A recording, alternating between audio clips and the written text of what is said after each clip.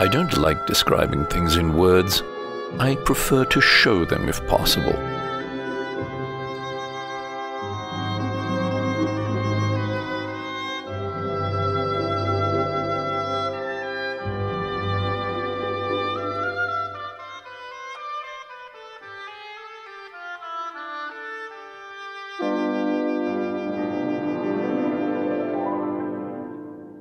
I, Georgi Balanchivadze, was born in St. Petersburg on January 22, 1904. My father, the Georgian composer Melitonovich Balanchivadze, was born in Kutaisi. He made a name for himself as a collector of Georgian folk songs. His contemporaries referred to him as a Georgian Glinka. He authored Tamar Tspieri, the first Georgian opera, and numerous choral pieces and sacred chants. After the death of his first wife, my father, at the age of 36, married Maria Vasilyeva, who was much younger than he. They had 3 children, my elder sister Tamar, my brother Andrei, who went on to become an acclaimed composer, and I. Father used to tell us that as a child, he was very open, a big fan of guests coming to their home. Balanchine, who was very reserved and shy, would hide from them though. They were good at playing forehand pieces, and they were very proud of it, announcing to their parents that they had just learned Schubert or Beethoven. Whenever they quarrelled, father, in his own words, overpowered his brother, despite being younger. He also claimed being cuter as a child, though eventually his brother grew up to be more handsome. Father used to say that his brother was not of this world. The difference is that Balanchine was loftier, while father was more of a down-to-earth person in both music and life. They lived hand-to-mouth in Petersburg, but one time Meliton unexpectedly hit the lottery jackpot, winning about 200,000 Russian rubles. Of course, they breathed a sigh of relief and bought and moved into a large apartment. By that time, my parents had already chosen a profession for me. I had to pursue a military career. Mother took Tamar and me to St. Petersburg to enroll me in the Maritime Academy. Tamar was expected to try her luck with the ballet class at the Imperial School of Theater. As it turned out, class admission at the Maritime Academy was already closed. An acquaintance at the ballet school advised my mother to let me audition along with Tamar. And behold, a miracle! I was among the selected boys. Tamar failed, though. I would see my parents on rare occasions. I felt lonely in my first year. I dedicated much time to various positions and moves, but all seemed futile. I thought I would never be able to master them. He even ran away from school several times. His aunt lived nearby in Petersburg, and that is where he would hide. Fortunately, he was made to go back to school, and his life in ballet continued. In my second school year, I experienced a breakthrough of sorts. At the age of 10, I re-evaluated my study experience. The legendary Marius Petipa had died recently. He was venerated in our school, including by me, of course. Petipa produced excellent examples of conceptualism in choreography, which later became the foundation of my work. My first time on the stage was in a Tchaikovsky ballet. It was in The Sleeping Beauty, with choreography by Marius Petipa. Tchaikovsky has been especially close to my heart since childhood, and it is more than love. He is always with me. He is like a father to me. Balanchine adored Petersburg from his childhood. The Imperial School, in which he and his education were rooted, stuck in his mind. I am often asked, what is your nationality, Russian or Georgian? I sometimes think, by blood I'm Georgian, by culture Russian, but by nationality Petersburgian. Petersburg will always remain a great city for me. In early 1918, our family traveled to Tbilisi to visit with father, who became Minister of Culture of independent Georgia at that time. I never saw my parents again. Mother decided that Georgi would stay in school, and she moved with him back to Petersburg for a while. I never realized that a revolution was around the corner. I was little. Riots broke out in Petersburg and shots were fired. The streets were no longer safe. The Imperial School was a boarding institution providing meals. When the revolution started, meals stopped, so the students were on the brink of starvation. Georgi's family was also quite needy. Then they moved to Tbilisi. Balanchine, in his memoirs, writes that they would go without food for days. In parallel, I enrolled in the Petrograd Conservatory and dedicated 3 years to studying music theory and taking piano lessons. The dancer's salary at the theatre was hardly enough to cover the expenses. To make ends meet, we put together a youth ballet company where I choreographed my first dances. It proved a tremendous success. We became the latest trend in town. Even though Balanchine was praised as a very talented choreographer, he was less likely to have a future of any capacity in Russia. Word has it that a decision was made against promoting him on this path. Once, the company went on tour to perform in Berlin. After arriving in Berlin, we received a telegram from Moscow requesting our return. In defiance of the request, we stayed in Europe. I was 20 at the time, daring and gritty. We traveled across Europe and performed wherever we could find an audience. In summer theaters, parks, at private parties, and even in a mental institution. It was closer to November. We rented affordable rooms in a small hotel in Paris. We were considering our next steps. We had enough money to carry us through for 2 more weeks. Russian impresario Serge Diaghilev must have heard about our stay in Paris, so a telegram inviting us to visit him came in the nick of time. That marked the beginning of stage 2 of my life. Diaghilev asked me to become Balanchine because he was having a hard time pronouncing my Georgian last name. That day, I became known to the world of ballet under this name. It was at that time that I came up with my artistic credo: see the music, hear the dance. In 2 months during the 1925 season, I choreographed dances for 12 operas. From November to May, we stayed in Monte-Carlo. In June, our Paris season started, followed by a 2-week London tour. Then the company enjoyed 2 months of summer vacation. Next was winter, and again Monte-Carlo. During a rehearsal in early 1927, I suffered a serious knee injury. After surgery, I quit dancing, which left me only with my choreography, which, thank God, the audience loved. In Europe, I had the honor and joy of making acquaintance of great Russian composer Igor Stravinsky, who became my best friend. I choreographed many ballets to Stravinsky's music. His Apollo aroused in me incredible emotions and inspired me to visualize it. If I could compose music, I would make it sound exactly the same. Apollo, conducted by Stravinsky himself, premiered at the Theatre Sarah Bernhardt in Paris in 1928 to make a remarkable impression on the audience. Stravinsky, usually quite disapproving of other choreographies to his music, seemed happy this time. The dance steps that the dancers did were made up on the dancers at the time. He never came to her with preconceived dance steps. Always the music was first. I know that these ballets are total concepts of Balanchine. The scenery, the music, the dances, the costumes, the colors. All of them, he had these concepts. I was invited to replace one of his dancers, Jacques d'Amboise, in Apollo. And I had just flown in. I had just been told 24 hours earlier.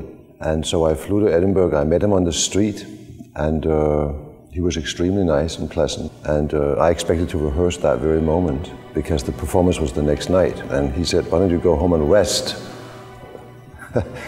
And I said, "But tomorrow we have to dance." And he said, "Well, we can rehearse tomorrow." And I said, "I'm not tired, it's only a 1-hour flight." He said, "No, you need rest."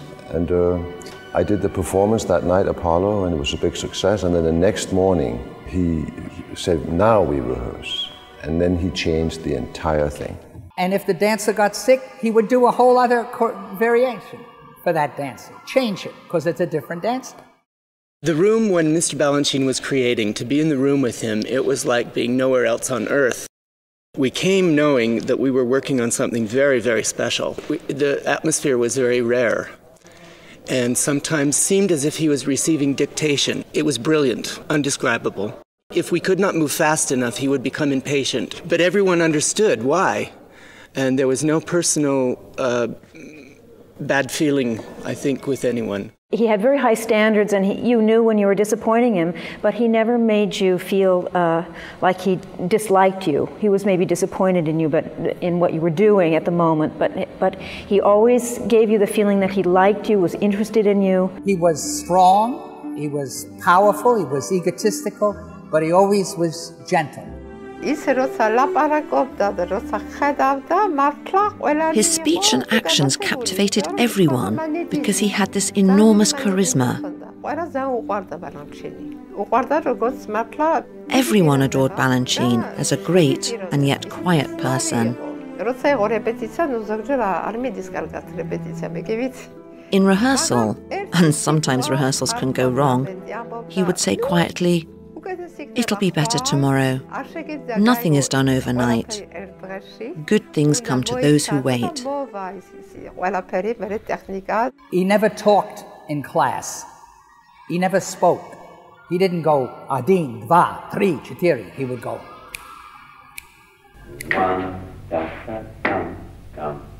I wanted to have a certain way of dancing.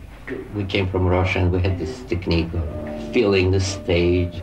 But still with this, I was moving his legs out more and more turnouts and stronger knees, and more turns and bigger jumps. You have to know what they need. You have to know what's lacking. As some people, they have a little more of that and less of this. See, the bodies are different. One acquires a little faster speed, the other one has a little more of elevation. You have to watch everyone separately, see what each one needs. Then he'd say, "So what can you do?" And he would watch you, and he incorporated your gifts into the process. And if you had weaknesses, he sort of would conceal them.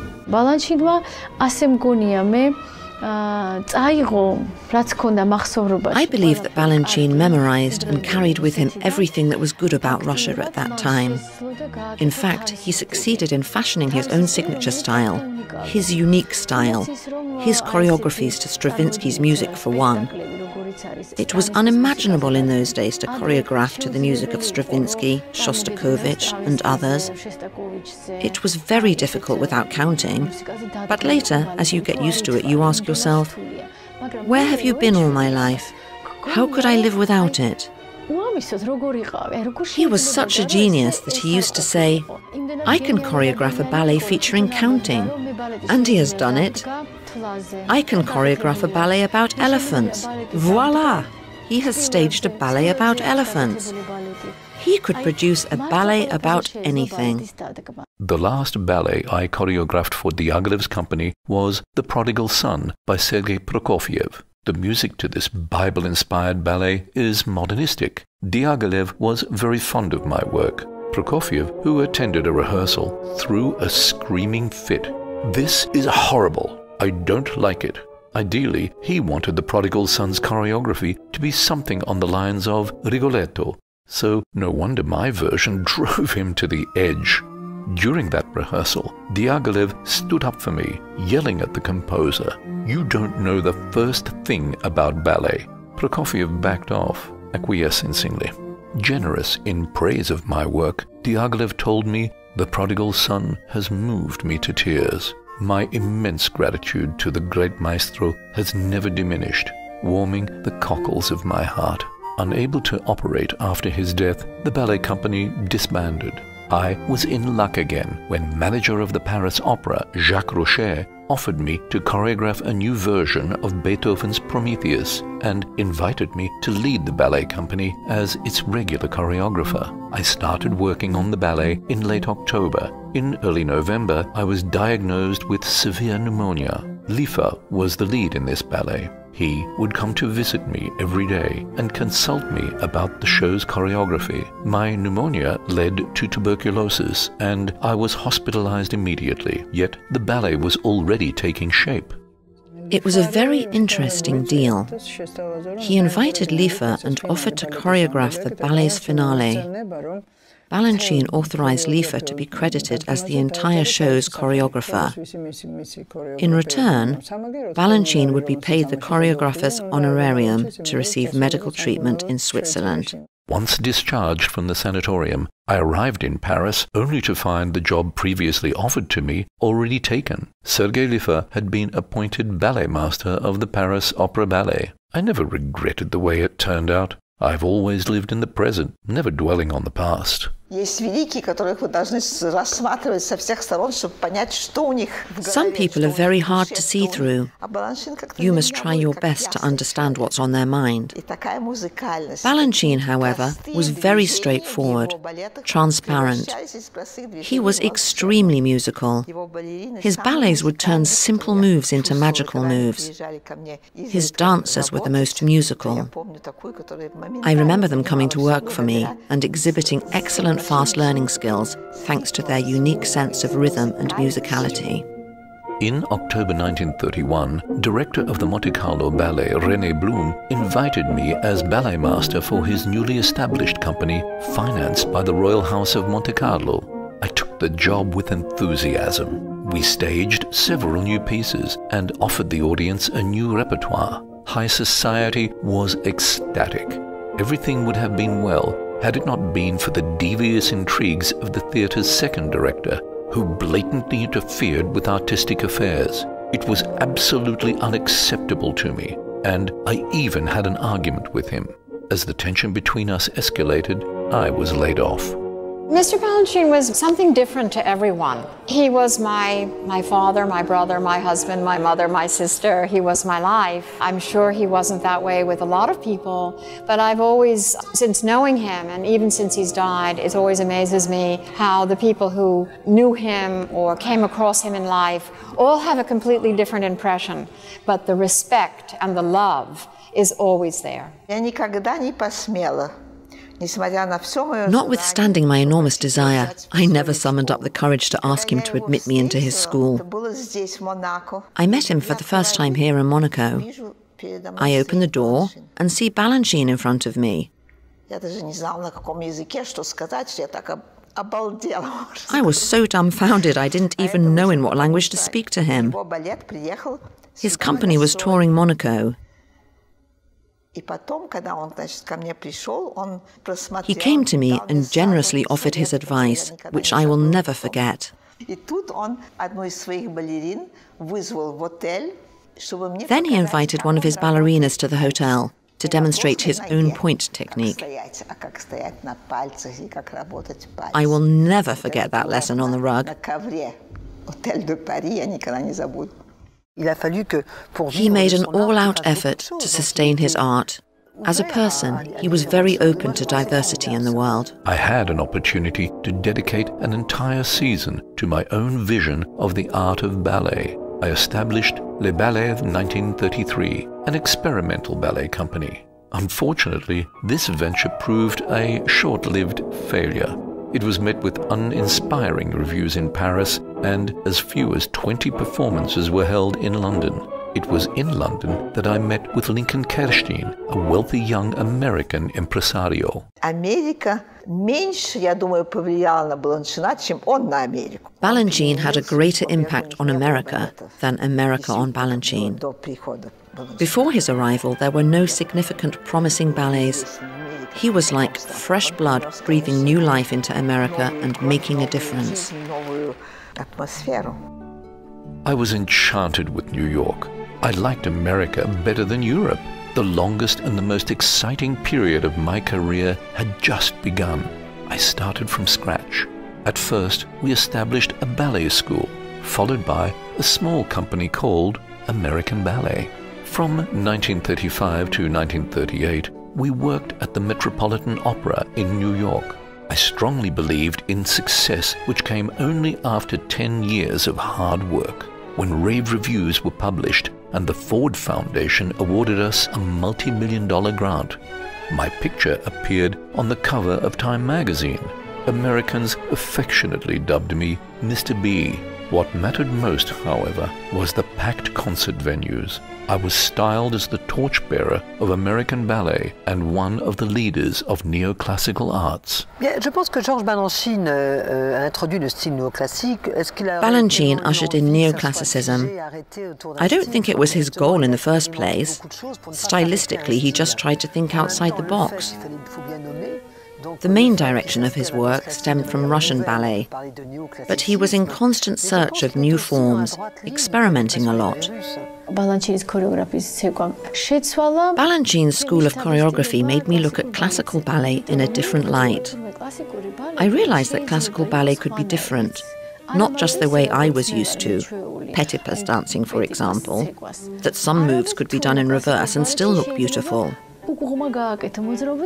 You may lose your balance while on point, but that may also be part of the choreography, not an accident. What is modern ballet today? I believe that all types of today's ballet come from Balanchine. He was a great man and the most important figure, I believe, artist of this last century. Why? Picasso could buy his paint. He could buy his canvas. Balanchine had to train his instruments. He had to take children and help them how to dance and teach them. He had to create the medium that he used to make his art. And he was interrelated with it emotionally, totally. What I regret most in my life is not having met Balanchine in person. I met him in my dreams, not in this life, though.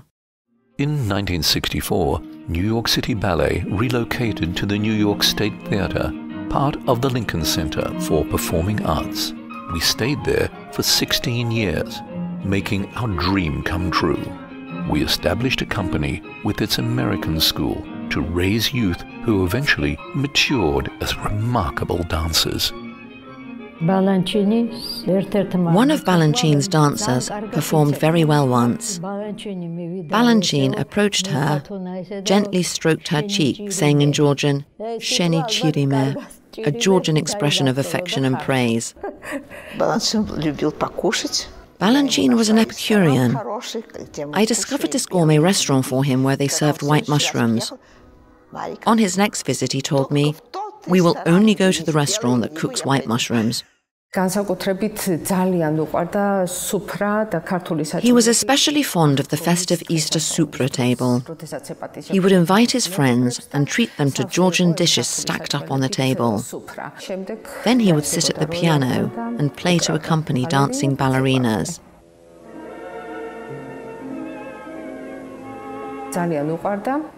He loved to repair things, such as cupboards, old knickknacks, and others. One of Balanchine's photos features him standing proudly next to a wardrobe he had fixed. He was very attentive. He would not pass anyone by without a greeting. If you looked familiar, he could stop you in the street. One young man told me a story. He was just another student, and Balanchine could have caught a glimpse of him. Later, Balanchine noticed him among the crowd in the street, so he stopped to converse with the young man, to tell him his stories and give him advice. The young man was at a loss, embarrassed because Balanchine himself was dedicated so much of his time to him. Balanchine did it simply because that young man appeared at some point, somewhere at the back of the stage. He wanted to be in on every detail, including poster inscriptions, costumes, his ballerina's stage clothes, and so on. He constantly made changes to all new costumes, and everyone loved his modifications. He was a man of taste and friendly disposition. He was head and shoulders above others, not in stature, but in character. He was very attentive. He was short, and he was always dressed very nicely. He loved to wear, and he had a bracelet that Maria Tolchief had given him, which was a Native American Indian jewelry that he loved and wore. He always smelt well. He always had cologne, right? Always was clean and neat. He became godlike to us. He was our hero, and I know I speak for many dancers and not just myself. When he taught class, he would teach in almost parables. Were not only good for ballet teaching, they were good for life. I think by having Mr. Balanchine in my life, I am what I am today. I would be very different had I not had the opportunity of being around him as he was creating. When Bart was here, I introduced him to Gogitishvili's class, little students. We held a class of Georgian dance especially for Bart. The children's dancing was marvelous, with usual demi-pliés in the beginning. Then they switched to other moves, and some looked familiar to Bart. And I was amazed to see in those movements some of Mr. Balanchine's rhythms and literal port-de-bras. It was like a light going on. And I had no idea before, but he comes from a wonderful, rich, beautiful culture, and it definitely influenced his creativity and his art. If he felt that you were going off in the wrong direction, he would give you suggestions, don't do this, or give an analogy, be like an eagle. He loved analogies with animals, a cat, an elephant. There were all sorts that he used. And I think through that, he gave us images, and also through his own demonstrations sometimes. It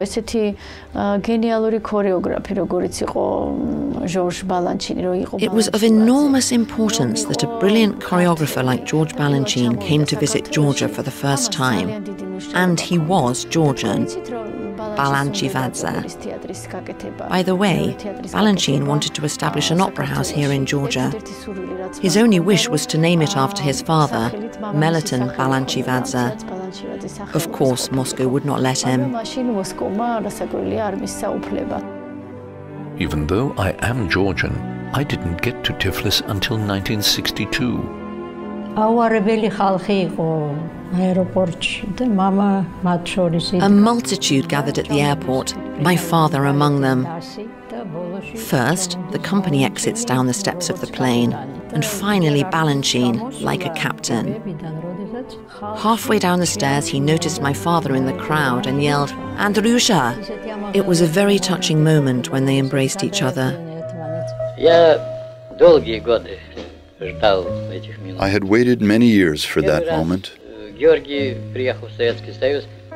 Georgi came to the Soviet Union for the first time in 1962.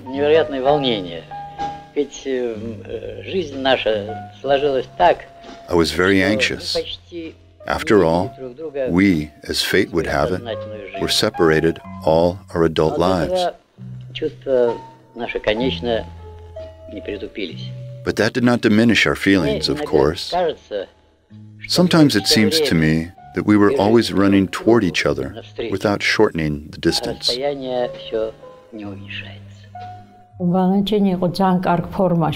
1962, Balanchine was in excellent shape, a man of ascetic appearance and the stature of a ballet dancer. Father took him to Meliton's grave in Kutaisi. Довольно трудно словами выразить, знаете ли, чувство. Сказать, что да, мне очень понравилось, недостаточно. Это замечательно, это недостаточно. Это так хорошо, тоже недостаточно. Как роза, как цветок, как вино. Непосредственно нельзя. И поэтому я говорю, что я бы очень хотел выразить. Но, конечно, я знаю, что это такое. Как великолепно танцует, как какая техника. То есть техника это врожденная, а скорость какая. Вы знаете, такие люди, грузины, они такие эластичные. Могу сказать всем своим знакомым и всем объяснить, это действительно замечательные танцы. Идите, смотрите и учитесь. He always respected his country and where he came from. He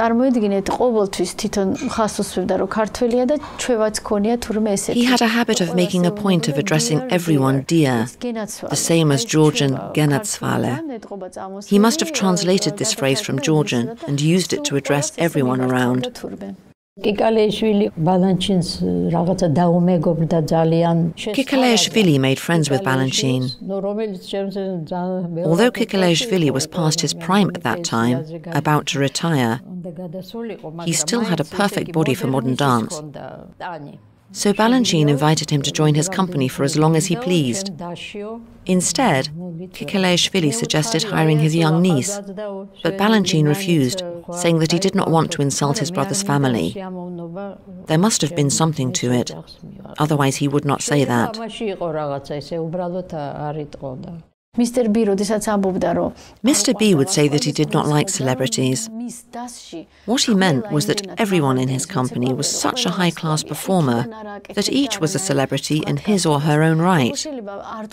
He didn't discriminate. How can one say that there were no celebrities in his company? Who can say that Vilela, Mitchell, or Suzanne Farrell was not a celebrity? He never expressed it explicitly because his choreography was sophisticated enough to allow him to pick any dancer from the company and have her dance a lead role. He always cherry-picked unique dancers. Balanchine loved ballet, loved women, and he devoted his life to expressing this through choreography, theater, ballets. He married many times and had many women that were always his muses, and I think he was always honest and true to all of them. I believe that his muses were celestial, not earthly. In loving beauty and seeing beauty in love, I took after my father. What can be more beautiful than a woman and music? And dance bring the two together. Love is an essential part of human life, especially in the latter part of one's life. In later years, it seems to me that art can wait, but a woman cannot. You think you know a thing or two about the arts, but you will never grasp the gist of a woman. His brother Andrea asked him once why he divorced his wife so frequently. He replied, "I have never divorced anyone. They are the ones who leave me."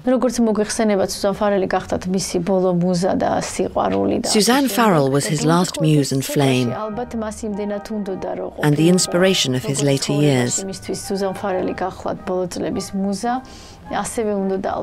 Similarly, he wanted her to portray Dulcinea, who was in turn the muse of Don Quixote. Balanchine's fans, who have seen him perform, truly appreciate him as Don Quixote. Balanchine seems to wrap with bodily form that which is audible, rendering it visible to the eye. All this so perfectly harmonizes with music that it really seems visible. In his choreography, Tchaikovsky sounds totally different. Tchaikovsky's rhythm is heard and seen in a brand new light. His relationship with Rachmaninoff failed. Balanchine was young when he decided to choreograph a ballet to Rachmaninoff's music.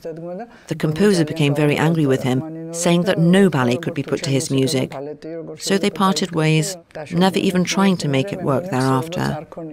Georgi Melitonovich is the greatest figure in the history of ballet. I remember his first and second visit. I was little at the time. It was like a fairy tale, a man coming from America after a long absence.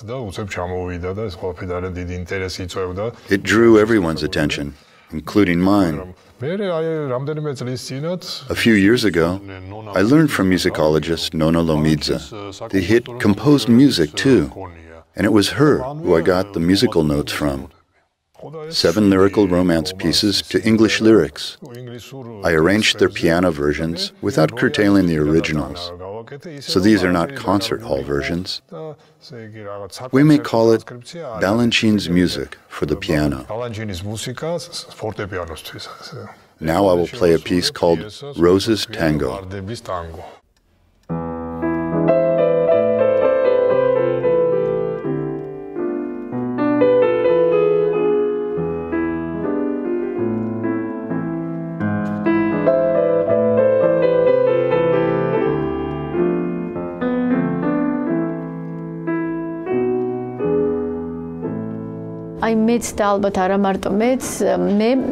It seems to me, along with many others, that the notes leap out of sheet music and start dancing. That is the impression one gets when watching his ballets. A description of Balanchine is a musician who choreographed.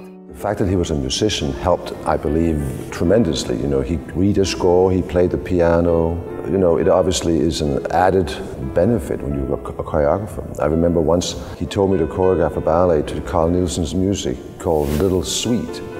And he said to me, there's no piano score. There's only an orchestral score. I will make one for you. And then a week later, he handed me a piano score that he himself had written out from the orchestral score. It was very interesting. And there he was very proud of it, that he was actually able to do that.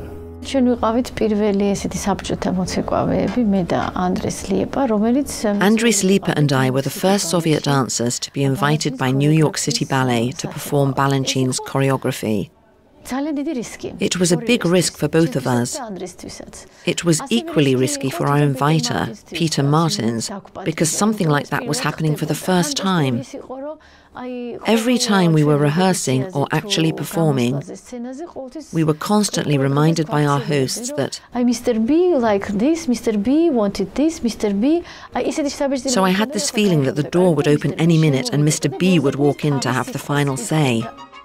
When I do a ballet, I don't think about happiness or sadness. I think about the composer and his music. I can't cry over the prodigal son or Orpheus because they've gotten themselves into a mess. I have enough problems with the music. It's very hard to come up with movements that don't contradict the music that suits it. That's our whole art, and it's difficult. You have to think a lot about it. There are general rules to the arts, but there are no laws. You must be conscious of the rules, but you can break the laws. The only thing I dislike is that he is rumoured not to have been fond of laughing, which I believe to be untrue. What he did shun was fake facial expressions, not laughter as such. He detested uncalled for laughter. But he never said not to relate to what you're dancing. As Suzanne Farrell explained to me, he always instructed dancers to listen to music inwardly, not just liking it and hopping and jumping to it, but listening to it inwardly and dancing to it inwardly. That makes a tremendous difference. His every ballet features a plot, in the sense that not every gesture reads explicitly, "I love you," but every move does express something or someone, or even the music. One may think that these ballets carry no meaning, yet on the contrary, they are rich in meaning and significance. Balanchine was a narrator choreographer. He indeed created a whole new language for dancers how to dance. That nobody had seen before. How do you perceive a rose? He would ask. What is its purpose? What plot does it convey? Then he would say, a rose has no plot, but it does have a smell, and it looks gorgeous, and so do my ballets. He would be told that his ballets featured excellent mastery, but had no soul. He would reply, "You say soul, but do you believe in God?"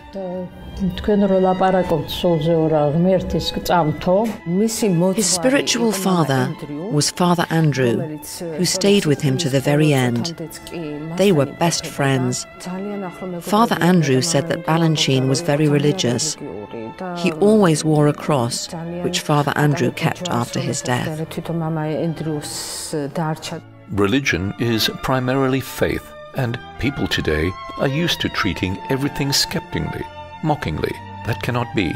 You can't come to faith suddenly, just out of the blue. You have to achieve faith from childhood. You have to enter it gradually, like going into the ocean. His attitude toward the spiritual world is visible to the naked eye. His ballets frequently feature the other world and the theme of death. Apparently, he finds this other world beautiful and inviting. He carried this theme within him all his life. Despite his great sense of humor, his ballets are very sad. When you are not alone, you think that you would be better off alone.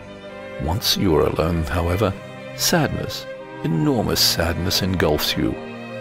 Why does this happen? I do not know. You picture yourself surrounded by your loved ones, whose company you have long craved. Sometimes you converse with them in your mind. and they seem to understand and respond. But then you realize that they are not there. I think that he was a window into the future, and he brought ballet from the past up to present time and forward, and it's something very difficult to do. So he vastly increased the repertory of ballet. It's hard to believe when you watch all his different pieces that these came from one person, that it is such a vast creativity, and it is like a Mozart or a Beethoven. I became a principal dancer at 17, and then I danced with him until he died, and I stayed one more year because I had promised, and then I stopped because the red had gone out of the blood. It was sad for me to be there without him. He didn't just die, he left me a whole life. And I'm still here, and I still work for him in the sense of giving him his ballets. Sometimes he complained about his health. He would say, "I can see the image of my father comforting me."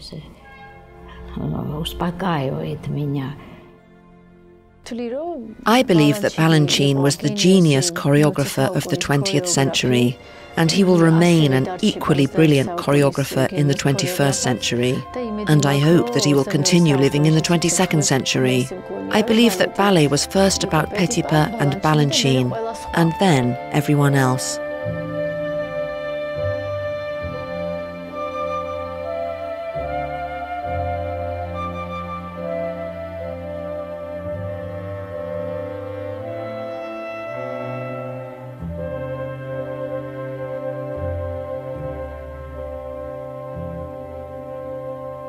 I don't like describing things in words. I prefer to show them if possible.